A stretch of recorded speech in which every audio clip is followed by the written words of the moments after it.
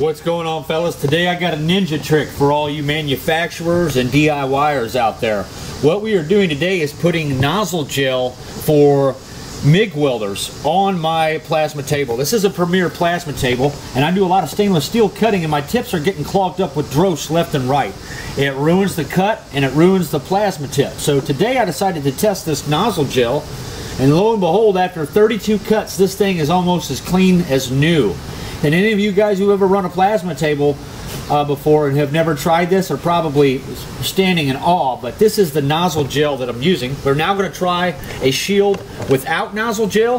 However, the electrode does have nozzle gel on it, so we're not getting the full spectrum view of this. You can see I just cut another swath of the same amount of parts, and we're going to see how much dirtier this tip is. We already have pieces falling off of it. The Dross buildup on 1/8 inch stainless steel would have already clogged the tip up by now. I just wanted to show this to you guys on the fly. I didn't make this specific for this video today. I'm just working and wanted to show you an observation that I come across that I have to share with you guys because I've been struggling with this for years. It ruins your work and it ruins the plasma tips, which are very expensive. The consumables can get very pricey. So the tip should run for 2 to 3 hours straight on the entire time, and if you're not getting that, this can definitely help you out.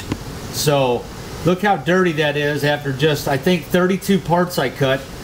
And here's the other one. Look how clean that is in comparison. Total, complete difference, and I probably didn't even coat that as good as I could have because it was already dirty before the application. So here's the one without it again.